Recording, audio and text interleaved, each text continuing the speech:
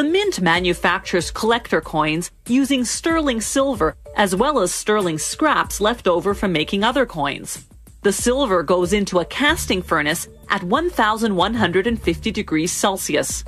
The melted silver is cast into a continuous bar about 4 centimeters high by 12 centimeters wide. A machine cuts the continuous bar into individual bars about 80 centimeters long. Each bar goes into what's called the roughing mill.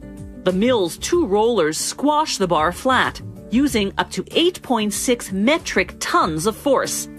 It takes up to a dozen passes to flatten the bar into a strip just 12 millimeters thick. A machine called the finishing mill thins the strip out even more to what will be the final thickness of the coin, anywhere from 0.7 millimeters to 4 millimeters, depending on the denomination. Next, the blanking machine stamps out blank coins.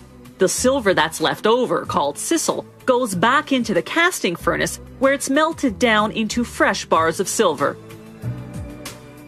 The next stop for the blanks is the rimming machine, whose spinning wheel presses a raised edge or rim on each one.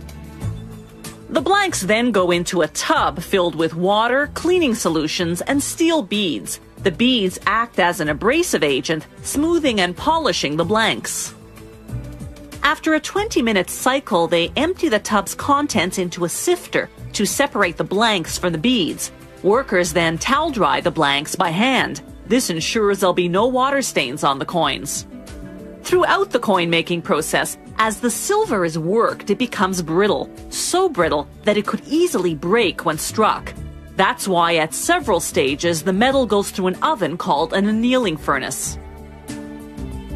The coin design comprises artwork or a photograph, or a combination of both.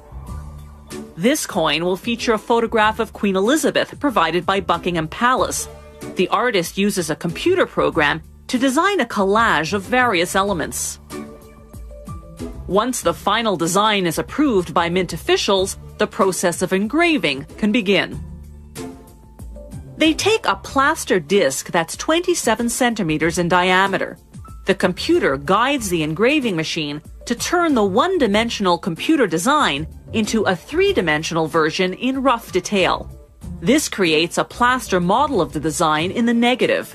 They now use this negative to cast a plaster positive. An artist then enhances the detail by hand. Once that's done, they cast a negative plaster mold.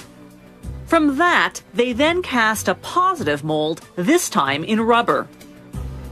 From the rubber, they cast a negative mold out of hard black epoxy.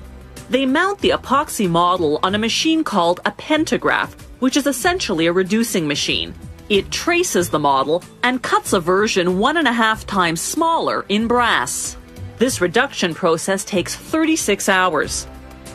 Then an engraver takes the brass model and fine-tunes the design under a microscope. At this stage, the engraver also adds the lettering, noting the year, the denomination, and the country of issue.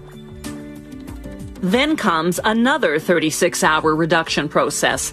They reduce this brass model 1.5 times to create what's called a matrix, a negative model made of high-grade steel that's the final size of the coin.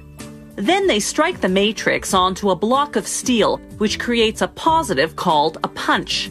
Then they strike the punch onto another steel block to create a negative called a die.